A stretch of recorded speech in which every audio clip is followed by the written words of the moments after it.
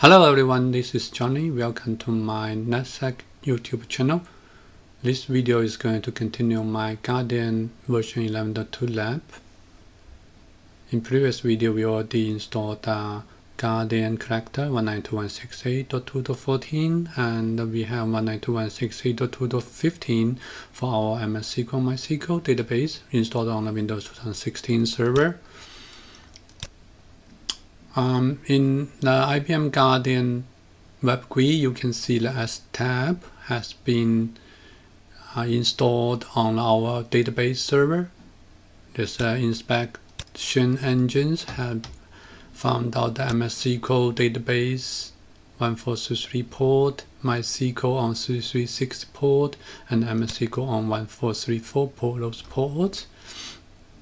This video is going to show you how we can confirm our S tab is capturing the MS SQL and the MySQL traffic or like statement on our IBM Guardium. There's some settings we have to. First thing is the data security policy we need to have there.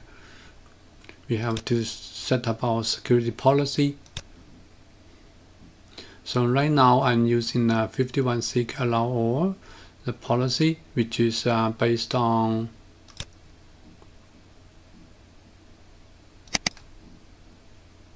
existing policy template.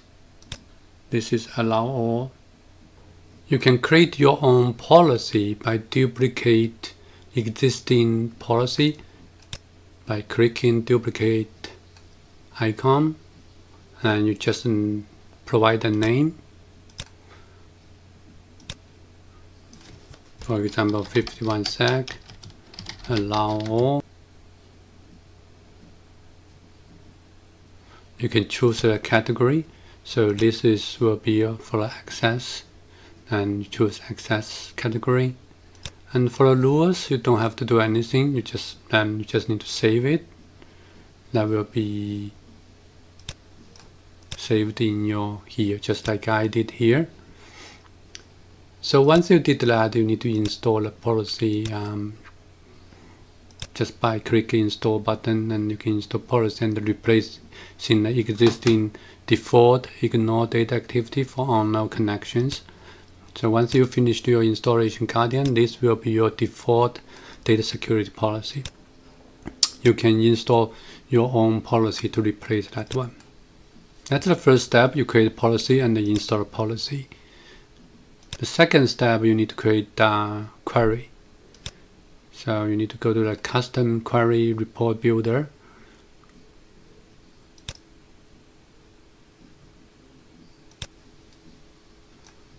Or you can using custom access report here to build your customized access query report. Add a new one here.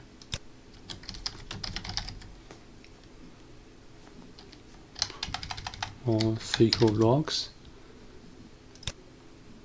It will be for SQL related. And next. So we're gonna choose some entities and attributes. For example, the client IP, DB protocol,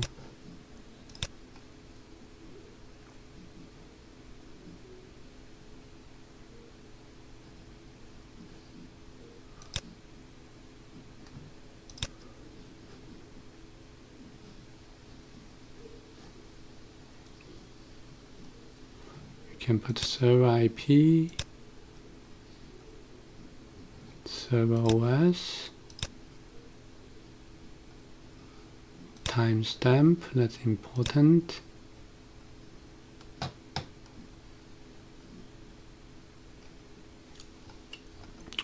We need to find out our SQL statement, which is you need a SQL.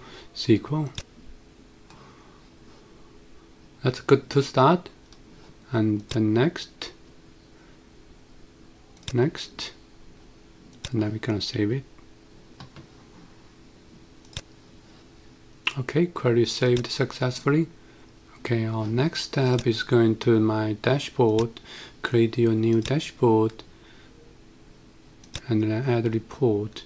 The report we just created, the query report. Okay, we add it.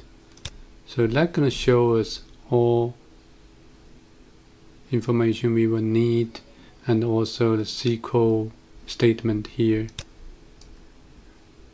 which we want to see from our MS SQL database. Let's open our SQL database, and we do some query. We create a new database and see if we can find out a lot of SQL statement in logs. So that will confirm our S tab is monitoring the SQL traffic. So we're going to create a new database. We're going to call it test db ms SQL db1. We're going to create a table for that.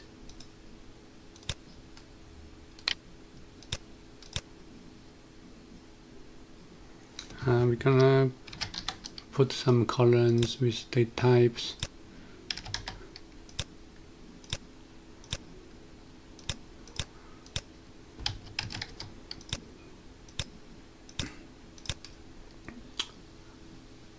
And then we're going to save it.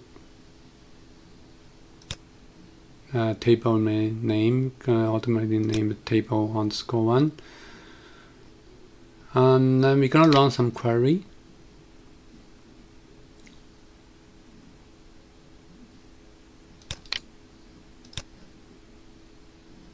We are on temp MS SQL db1. We're gonna select everything from table 1, which we just created, and we're gonna run it. There's no record, but we can see the column field is C1, C2, C3. That's exactly what we did. And we were trying to go back here and then generate a report for that. So let's put down 10 minutes.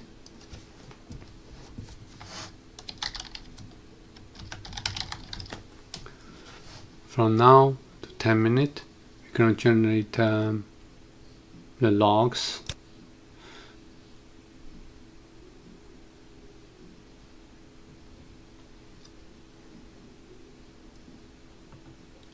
We can go back to customize our report because we didn't see our database name, which is important to us. So we're going to go back to customize our query again.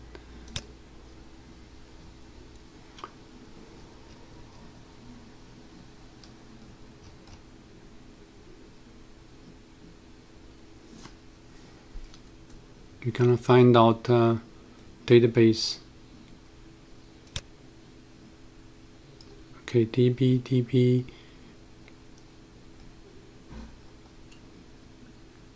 username, db protocol, server name, timestamp. Let's do some filter.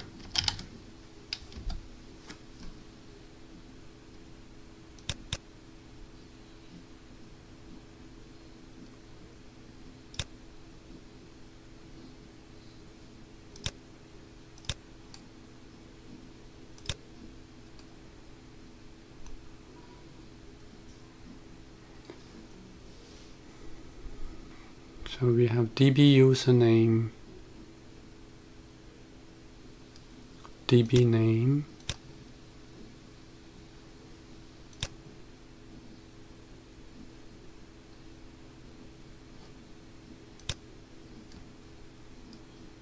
so db username, db names. Okay, so then we can save it again.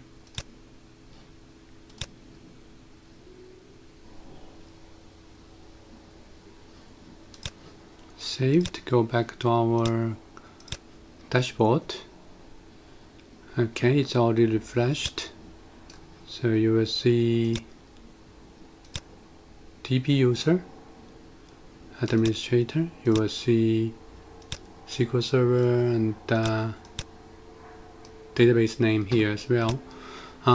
So let's do this. We're gonna export it and open it in Excel.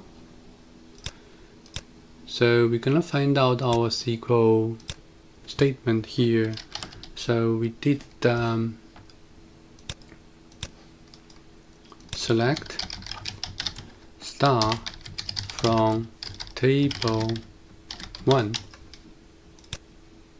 Yeah, we found it. It's last SQL statement we issued. So that's basically confirmed our S-tab is monitoring our MS SQL database traffic. That's all for this video. Thank you for watching.